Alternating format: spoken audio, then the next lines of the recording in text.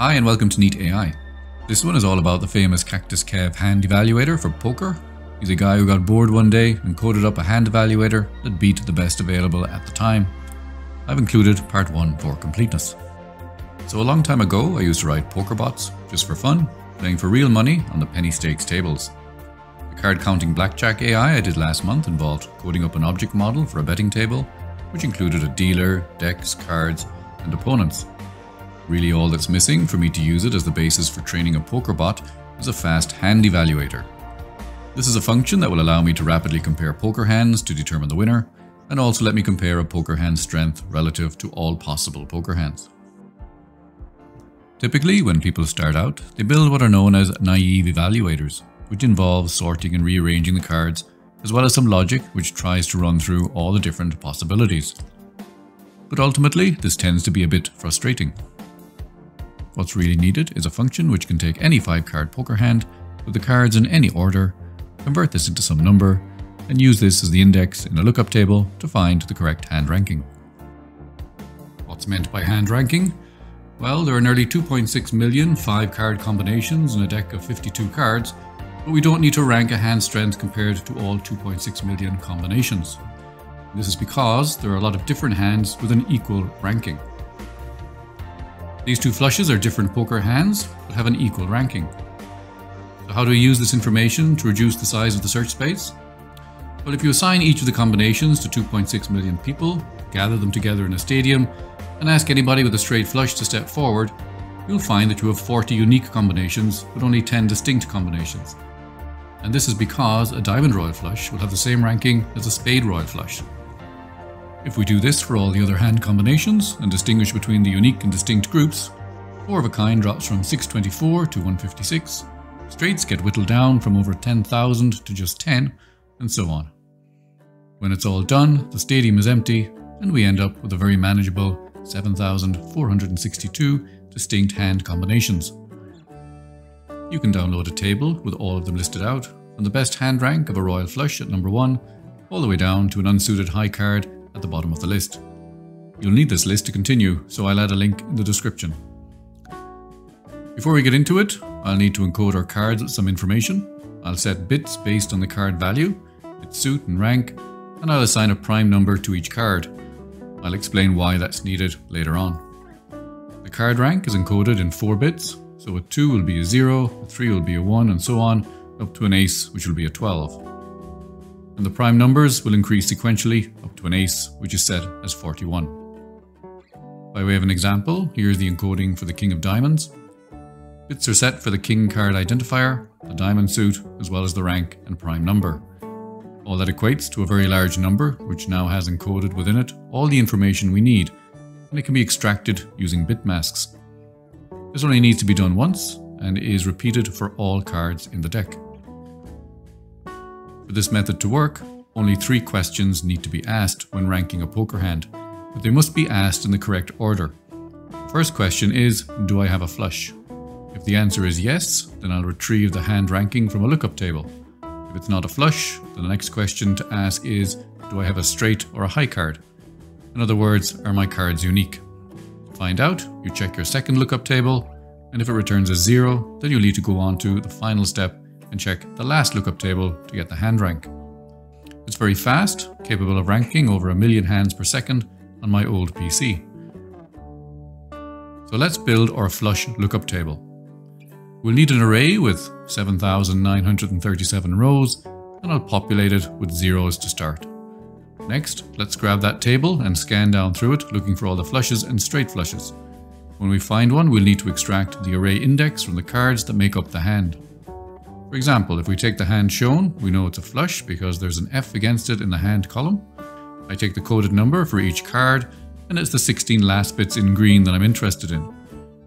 This section holds the card value information. I need to perform a bitwise OR operation on the 5 numbers to extract all the card values, and then shift it to the right by 16 bits. The end result is a single number. In this case, it's 6,405. That might sound complicated, but it's really just one line of code. And remember, all of my encoded card numbers are just big integers. I'm only showing the binary bits data here so you can see what's going on.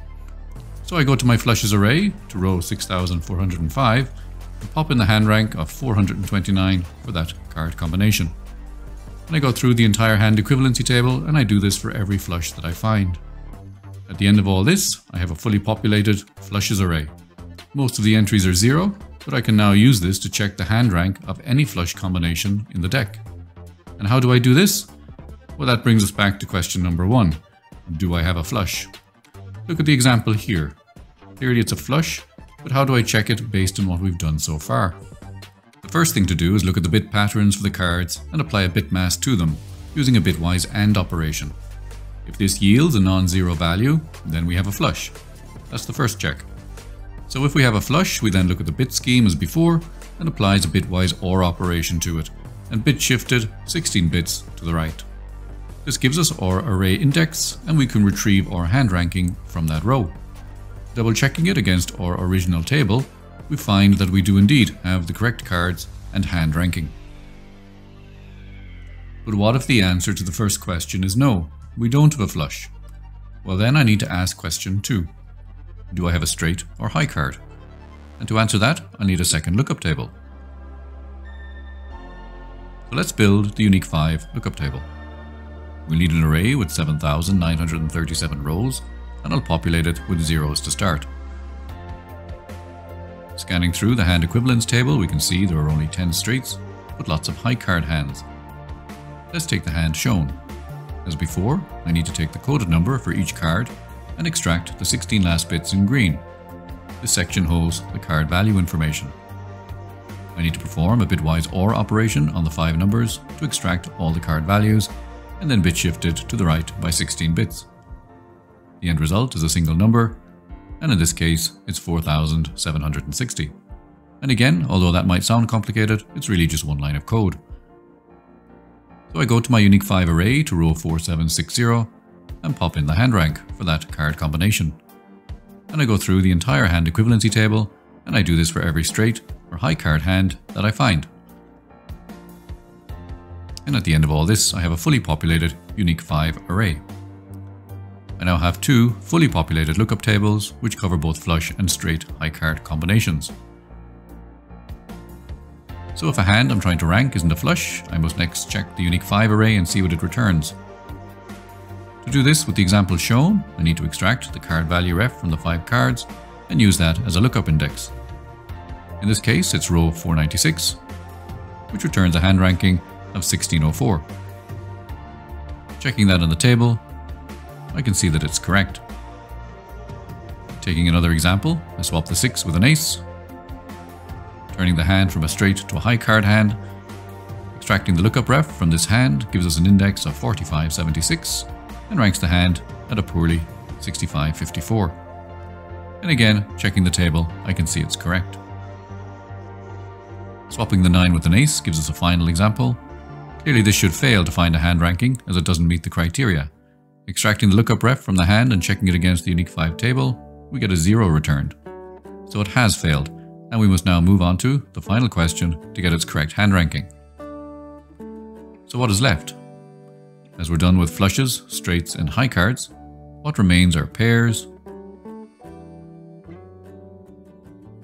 3 and 4 of a kind,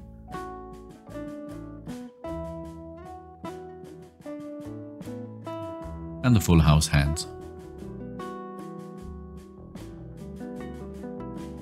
This is where we make use of the prime number attached to each card in the deck.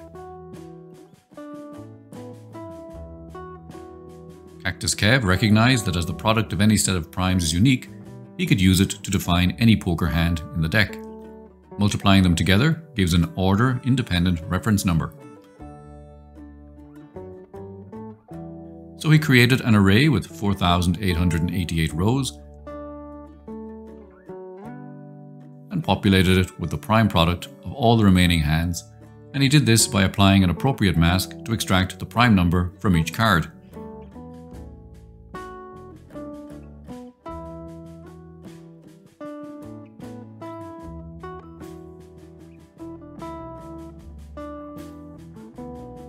In the example hand shown, the prime product gets inserted into row 4220,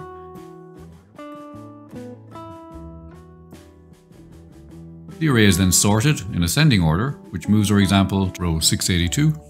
He kept a track of the hand rank and used the row number from the prime product array as an index into his final table, which stores the hand rank. All of these lookup tables only take milliseconds to populate on startup, and of course, you only have to do it once. So if we take the pair of 5s in the example, it's clearly not a flush, so this check will fail it. It will return a 0 from the unique 5 lookup table, so that's a fail as well. So we'll need to do our final check. The first thing to do is extract the prime numbers from the card's bit pattern, get their product, and then search through the prime product array until it's located. The fastest way to do this is using a binary search, so that's what Cactus Kev used. But it only works on a sorted array, which is why we sorted ours. Once located, we use the row number as the lookup index in our score table to get the hand rank value. Yep, that's how we did it. Can it also extract the best poker hand from a group with more than 5 cards in it? Lots of games have this requirement, including the ever-popular Texas Hold'em. You can do it using the Cactus Kev 5-card hand evaluator in a non-optimized fashion. You just need a function to loop through all of the 21 possible combinations and return the best hand ranking found. I've labelled the cards 0 through 6 and shown the 21 patterns you'll need to employ. So just how fast is it? Well, checking it by getting it to rank 1 million hands gives us some benchmark numbers for the original routine. Under a second for 5 cards and just over 1.6 seconds for 7 cards. Not too shabby, but it won't be setting any records. 2+2 and Sneezy 7 are 100 times faster, but they also use fancy hash functions and enormous lookup tables. But what's the enhanced Cactus Kev column for? Well, there's a way to make it faster, which is also easier to code and use. It involves going back to question 3 and throwing out the prime product and score arrays, and this also does away with the need for a binary search. The largest prime product possible is from the hand shown, and it's very large, over 104 million.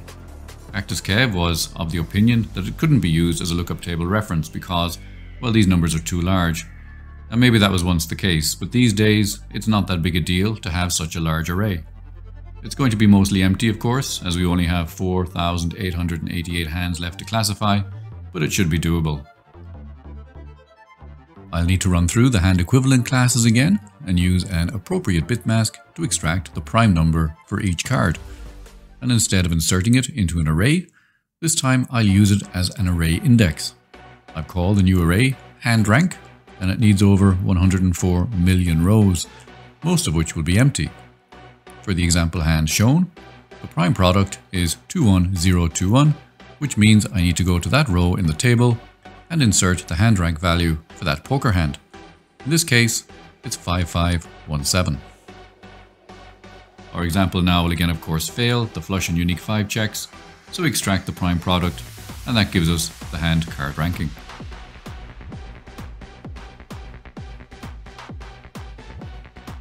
Checking its speed, I don't see much improvement in the 5 card row, which is a clear indication that the original approach was already well optimized, but it makes a big dent in the 7 card non-optimized evaluator. So now I'm in a position to start thinking about putting together a small population of neural nets and seeing how far I can go with them. If you're interested in seeing that, then you know what to do. As always, thanks for watching.